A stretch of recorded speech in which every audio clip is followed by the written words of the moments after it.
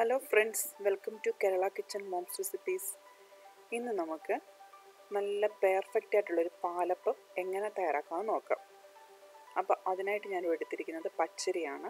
അത് 1 കപ്പ് പച്ചരിയാണ് ഞാൻ എടുത്തിരിക്കുന്നത്. അപ്പോൾ നമുക്ക് ആദ്യം തന്നെ ഈ പച്ചരി നല്ലതുപോലെ ഒന്ന് വാഷ് ചെയ്തെടുക്കണം. അപ്പോൾ നമുക്ക് വാഷ് ചെയ്യാൻ വേണ്ടി കുറച്ച് വെള്ളം ഒഴിച്ച് കൈ വെച്ച് ഇതേപോലെ നന്നായിട്ട് ഞെരടി നമുക്കത് വാഷ് ചെയ്തെടുക്കാം. അപ്പോൾ അങ്ങനെ ഉണ്ടെങ്കിൽ അതിനകത്തുള്ള അഴുക്ക് നന്നായിട്ട് പോകും. 2-3 തവണയായിട്ട് നമുക്കൊന്ന് വാഷ് ചെയ്തെടുത്ത് ഇത് നമുക്ക് കുതിർക്കാൻ വേണ്ടി വെക്കാം.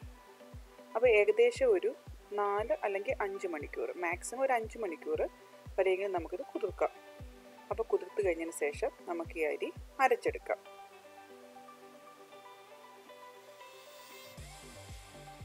ഇപ്പം ഒരു 5 മണിക്കൂറായിട്ടുണ്ട്. ഞാൻ അരി ഒരു ജാറിലേക്ക് മാറ്റിയിട്ടുണ്ട്. ഇനി നമുക്ക് ആവശ്യത്തിന് വെള്ളം ഒഴിച്ചതിന് ശേഷം നമുക്ക് ഈ അരി ഒന്ന് അരച്ചെടുക്കാം. അപ്പോൾ ഞാനിവിടെ എടുത്തിരിക്കുന്നത് 1 കപ്പ് അരി മാത്രമേ എടുത്തിട്ടുള്ളൂ.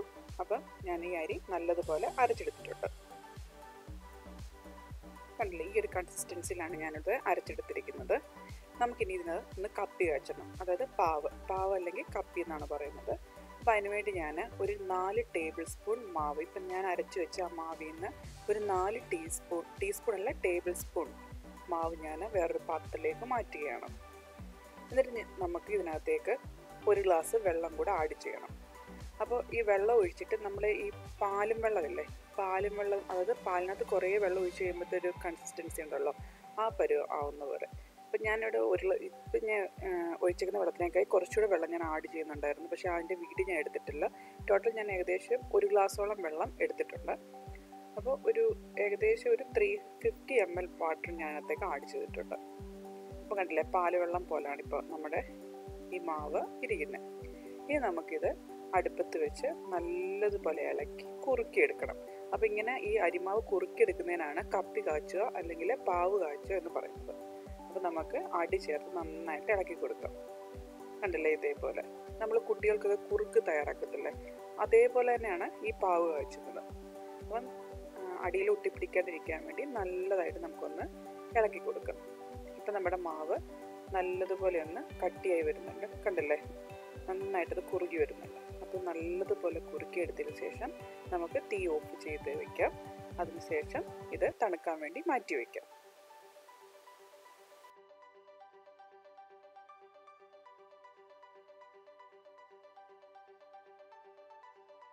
അപ്പോൾ നമ്മൾ അരിമാവ് കുറുക്കിയത് തണുക്കാൻ വേണ്ടി മാറ്റി വെച്ചിട്ടുണ്ട്. അപ്പോൾ ആ സമയത്ത് അരിമാവ് തണുക്കുമ്പോഴത്തേക്ക് നമ്മൾ നേരത്തെ അരച്ചു വെച്ചിരുന്ന മാവുണ്ടല്ലോ, ഈ മാവൊന്ന് നല്ലതായിട്ട് തിന്നായിട്ട് അരയേണ്ട കാര്യമില്ല, ജസ്റ്റ് ഒന്ന് അരഞ്ഞാൽ മതി. അതിൽ നിന്നാണ് നമ്മൾ കപ്പി കാച്ചാൻ വേണ്ടി എടുത്തത്. അപ്പോൾ അതിനകത്തേക്ക് നമുക്ക് കുറച്ച് തേങ്ങ ആഡ് ചെയ്ത് കൊടുക്കാം. അപ്പോൾ ഞാൻ 1 കപ്പ് അരിക്ക് അരമുറി തേങ്ങയാണ് എടുത്തിരിക്കുന്നത്. അപ്പോൾ അരമുറി തേങ്ങ തിരികെ നമുക്ക് ഇതിനകത്തേക്ക് ഇട്ട് കൊടുക്കാം. ഇനി നമുക്കിതിനകത്തേക്ക് തണുത്ത് വെച്ചേക്കുന്ന അരി കുറുക്കിയതുണ്ടല്ലോ, അത് നന്നായിട്ട് ഇപ്പോൾ തണുത്തിട്ടുണ്ട്, അതും കൂടെ നമുക്കിതിനകത്തേക്ക് ആഡ് ചെയ്ത് കൊടുക്കാം. അപ്പോൾ നിങ്ങൾ ഈ അരിമാവ് കുറുക്കിയത് നന്നായിട്ട് തണുത്തതിന് ശേഷം മാത്രമേ മിക്സിക്കകത്തിട്ട് അടിക്കാവൂ. അല്ലെന്നുണ്ടെങ്കിൽ ചൂട് കാരണം നമ്മൾ അരയ്ക്കുമ്പോൾ ഇത് തെറിച്ച് പോകാനുള്ള ചാൻസ് ഉണ്ട്. അപ്പോൾ ഇപ്പോൾ ഞാൻ നല്ലതുപോലെ തണുത്തതിന് ശേഷം മാത്രമാണ് ഞാൻ ഇതിനകത്തേക്ക് ആഡ് ചെയ്ത് കൊടുക്കുന്നത്. ഇനി നമുക്കിതിനകത്തേക്ക് ആഡ് ചെയ്യാനുള്ളത് ഈസ്റ്റാണ്. ഞാനപ്പോൾ ഇവിടെ എടുത്തിരിക്കുന്ന ഇൻസ്റ്റൻറ്റ് ഈസ്റ്റ് ഉണ്ടല്ലോ, അപ്പോൾ ഇത് നമുക്ക് വെള്ളത്തിലിട്ട് കുതിർക്കേണ്ട കാര്യമില്ല, ഡയറക്റ്റ് തന്നെ നമുക്കിതിനകത്തേക്ക് ആഡ് ചെയ്ത് കൊടുക്കാം. അപ്പോൾ ഞാനിവിടെ ആഡ് ചെയ്യുന്നത് 1/2 ടീസ്പൂണാണ്. ഞാനിപ്പോൾ കാണിച്ചിരിക്കുന്നത് 1/4 ടീസ്പൂണാണ്. പക്ഷേ ഞാൻ അതിൻ്റെ കൂടെ ഒരു 1/4 കൂടെ ആഡ് ചെയ്തിട്ടുണ്ട്. അങ്ങനെ ടോട്ടൽ 1/2 ടീസ്പൂണ് ഈസ്റ്റിനകത്തേക്ക് ഇട്ട് കൊടുത്തിട്ടുണ്ട്. ഇനി വേണ്ടത് പഞ്ചസാരയാണ്. പഞ്ചസാര നിങ്ങൾക്ക് മധുരത്തിന് അനുസരിച്ച് ചേർക്കാം. ഞാനിപ്പം ഒരു 4 ടേബിൾ സ്പൂൺ പഞ്ചസാരയാണ് ആഡ് ചെയ്തിരിക്കുന്നത്. അപ്പം ഓരോരുത്തർക്കും മധുരം പല രീതിയിലായിരിക്കുമല്ലോ. ഇച്ചിരിയുടെ മധുരത്തിൽ നിങ്ങൾക്ക് വേണമെന്നുണ്ടെങ്കിൽ കുറച്ചുകൂടെ കൂടുതലായിട്ട് പഞ്ചസാര ആഡ് ചെയ്യാം. അപ്പോൾ ഇതെല്ലാം കൂടെ ചേർത്ത് നമുക്ക് നല്ലതുപോലെ ഒന്ന് അരച്ചെടുക്കാം. മിക്സ് കൂടെ തേങ്ങയും പഞ്ചസാരയും അതുപോലെ തന്നെ ഈസ്റ്റും നമ്മൾ അരി കുറുക്കിയെടുത്തില്ലേ, അത് കപ്പി കാച്ചിയെടുത്തില്ലേ, അതുമെല്ലാം കൂടെ നല്ലതുപോലെ ഞാൻ അരച്ചെടുത്തിട്ടുണ്ട്. ഇപ്പം ഞാൻ അരച്ച സമയത്ത് അതിനകത്തേക്ക് ഒട്ടും തന്നെ വെള്ളമൊന്നും ചേർത്തിട്ടില്ല. അപ്പോൾ ആദ്യം തന്നെ നമ്മൾ അരി എടുത്തപ്പം അരി നന്നായിട്ട് മുങ്ങി കിടക്കത്തക്ക വിധത്തിലുള്ള വെള്ളമാണ് നമ്മൾ ഒഴിച്ചിരുന്നത്. ആ സെയിം വെള്ളത്തിൻ്റെ ആവശ്യമേ ഉള്ളൂ. പിന്നെ ഇത് അധികം അങ്ങ് കുറുകി പോകരുത്, ജസ്റ്റ് ഈ ഒരു കൺസിസ്റ്റൻസിയിൽ വേണം നമുക്കിത് അരച്ചെടുക്കാൻ വേണ്ടി. അപ്പോൾ നമുക്കിതൊരു 7 മണിക്കൂർ തൊട്ട് 8 മണിക്കൂർ വരെ നേരമെങ്കിലും ഫെർമെൻറ്റേഷന് വേണ്ടി മാറ്റി വയ്ക്കാം. അപ്പോൾ നമുക്കിത് അടച്ച് വയ്ക്കാം. എന്നിട്ട് നമുക്കിത് ഒരു 7 തൊട്ട് 8 മണിക്കൂർ കഴിഞ്ഞതിന് ശേഷം നമുക്കിത് അപ്പമാക്കിയെടുക്കാം. ഇപ്പോൾ അടുത്ത ദിവസം രാവിലെയാണ്. ഞാനിത് വൈകുന്നേരമാണ് അരച്ചു വെച്ചിരുന്നത്. ഇത് പിറ്റേ ദിവസം രാവിലെ ആയപ്പോഴും നന്നായിട്ട് പൊന്തി വന്നായിരുന്നു. ഞാൻ ആദ്യം തന്നെ ഒന്ന് അടപ്പൊന്ന് മാറ്റി നോക്കിയായിരുന്നു, അതുകൊണ്ടാണ് ഇത് താന്നു പോയത്. നമ്മൾ കണ്ട ഈ ആ മുകൾ ഭാഗം കണ്ടില്ലേ, അവിടം വരത്തോളം നമ്മളിത് പൊന്തി വന്നായിരുന്നു. ഇനി നമുക്ക് തവി ചേർത്ത് നല്ലതുപോലെ അടി ചേർത്ത് നമുക്കൊന്ന് ഇളക്കിയെടുക്കാം. കാരണം എന്നിട്ടുണ്ടല്ലോ കട്ട പോലെ കെട്ടിക്കിടക്കുന്നുണ്ടായിരിക്കും. ആ കട്ടയൊക്കെ നമുക്ക് നന്നായിട്ട് ഉടച്ചെടുക്കാം. അത് നമ്മൾ മിക്സ് ചെയ്യുന്ന സമയത്ത് നല്ലതുപോലെ മിക്സ് ചെയ്യണം, എന്നാലേ ആ കട്ടയൊക്കെ നന്നായിട്ട് ഉടഞ്ഞു കിട്ടത്തുള്ളൂ. ഇനി നമുക്കിതിനകത്തേക്ക് കുറച്ച് ഒരു നുള്ള് ഉപ്പൂടെ ചേർത്ത് കൊടുക്കുക. ഒരു 1/4 ടീസ്പൂണെങ്കിലും ഉപ്പ് ചേർത്ത് കൊടുത്തിട്ട് നമുക്ക് നന്നായിട്ട് മിക്സ് ചെയ്ത് നമുക്കിത് അപ്പമാക്കി എടുക്കാം. അപ്പോൾ നമുക്ക് ഒരു പാലപ്പച്ചട്ടി അടുപ്പത്ത് വെച്ച് ചൂടാക്കാം. അപ്പോൾ നിങ്ങൾ അപ്പച്ചട്ടി ചൂടാക്കുന്ന സമയത്ത് സിമ്മിൽ വെച്ചിട്ട് വേണം ഈ മാവ് ഒഴിച്ചെടുക്കാൻ വേണ്ടി. അപ്പോൾ നമുക്ക് സിമ്മിൽ വെച്ചതിന് ശേഷം നമ്മുടെ അരിമാവ് ഇതിനകത്തേക്ക് ഒഴിച്ചു കൊടുക്കാം. എന്നിട്ട് ഒരു സെക്കൻഡ് കഴിഞ്ഞിട്ട് നമുക്കിത് ചുറ്റിച്ച് 4 സൈഡിലും ഇതേപോലെ നല്ലതുപോലെ ഒന്ന് സ്പ്രെഡ് ചെയ്തെടുക്കാം. കണ്ടോ, ഇതേപോലെ ഇപ്പം തന്നെ ഉണ്ടല്ലേ നല്ല ബബിൾസൊക്കെ 4 സൈഡിലും ആയിട്ടുണ്ട്.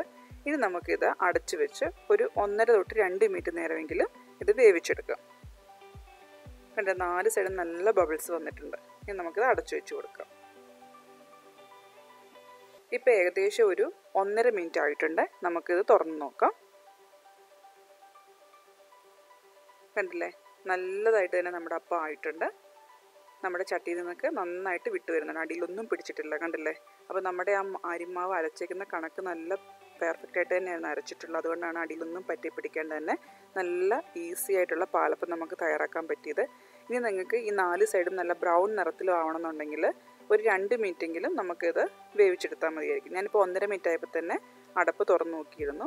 അപ്പം എൻ്റെ മോൾക്ക് ബ്രൗൺ നിറം ഇഷ്ടമില്ല, അതുകൊണ്ടാണ് ഞാൻ ഈ രീതി എടുത്തിരിക്കുന്നത്. നിങ്ങൾക്ക് ബ്രൗൺ നിറത്തിൽ നല്ല ക്രിസ്പി ആയിട്ട് കിട്ടണമെന്നുണ്ടെങ്കിൽ ഒരു 2 മിനിറ്റ് നേരമെങ്കിലും നമുക്കിത് അടച്ചു വെച്ച് വേവിക്കാവുന്നതാണ്. അപ്പം ഇനി ബാക്കിയുള്ള മാവ് നമുക്ക് ഇതേപോലെ തന്നെ ഒഴിച്ചു കൊടുക്കാം. അപ്പോൾ ഞാനിപ്പോൾ 1 കപ്പ് അരിയാണ് ഇവിടെ എടുത്തിരിക്കുന്നത്. ഇതുകൊണ്ട് നമുക്കൊരു 12 തൊട്ട് 13 പാലപ്പം വരെയെങ്കിലും നമുക്ക് തയ്യാറാക്കി എടുക്കാവുന്നതാണ്. അപ്പോൾ ഇത്രയേ ഉള്ളൂ. വളരെ ഈസിയാണ് നമ്മുടെ പാലപ്പം വീട്ടിൽ തയ്യാറാക്കാൻ വേണ്ടി. ഇത് നമ്മുടെ നാടൻ രീതിയിൽ തന്നെയുള്ള പാലപ്പത്തിൻ്റെ ആ റെസിപ്പിയാണ്. അപ്പോൾ നിങ്ങൾക്ക് ഇത് ഇഷ്ടപ്പെട്ടെങ്കിൽ തീർച്ചയായിട്ടും അഭിപ്രായം പറയുക. ഇതേപോലെ ഞാൻ വേറൊരു റെസിപ്പി നേരത്തെ ഇട്ടിരുന്നു, അതായത് നമ്മുടെ പാലപ്പത്തിൻ്റെ റെസിപ്പി തന്നെ, അരിപ്പൊടി വെച്ച് എങ്ങനെ പാലപ്പം തയ്യാറാക്കാമെന്നുള്ളത്. അപ്പോൾ നിങ്ങൾ ആ റെസിപ്പികളൊന്ന് കാണുക. അതിൻ്റെ ലിങ്ക് ഞാൻ ഡിസ്ക്രിപ്ഷൻ ബോക്സിൽ ഇട്ടിട്ടുണ്ട്. അപ്പോൾ അതും വളരെ ഈസി ആയിട്ടുള്ളൊരു പാലപ്പ റെസിപ്പിയാണ്. അപ്പോൾ നിങ്ങൾ ഈ 2 റെസിപ്പി ഒന്ന് വീട്ടിൽ ട്രൈ ചെയ്ത് നോക്കുക. വളരെ ഈസി ആയിട്ട് തന്നെ നല്ല പെർഫെക്റ്റ് ആയിട്ടുള്ള പാലപ്പം നമുക്ക് വീട്ടിൽ തയ്യാറാക്കി എടുക്കാൻ പറ്റും. അപ്പം ഈ 2 റെസിപ്പികൾ നിങ്ങൾക്ക് ഇഷ്ടപ്പെട്ടെങ്കിൽ തീർച്ചയായിട്ടും എന്നോട് അഭിപ്രായം പറയുക. അതുപോലെ തന്നെ വീഡിയോ ഷെയർ ചെയ്യാനും ലൈക്ക് ചെയ്യാനും മറക്കണ്ട കേട്ടോ. അപ്പോൾ ഇതേപോലത്തെ പുതിയ റെസിപ്പികളായിട്ട് നമുക്ക് വീണ്ടും കാണാം. അതുവരേക്കും ബൈ.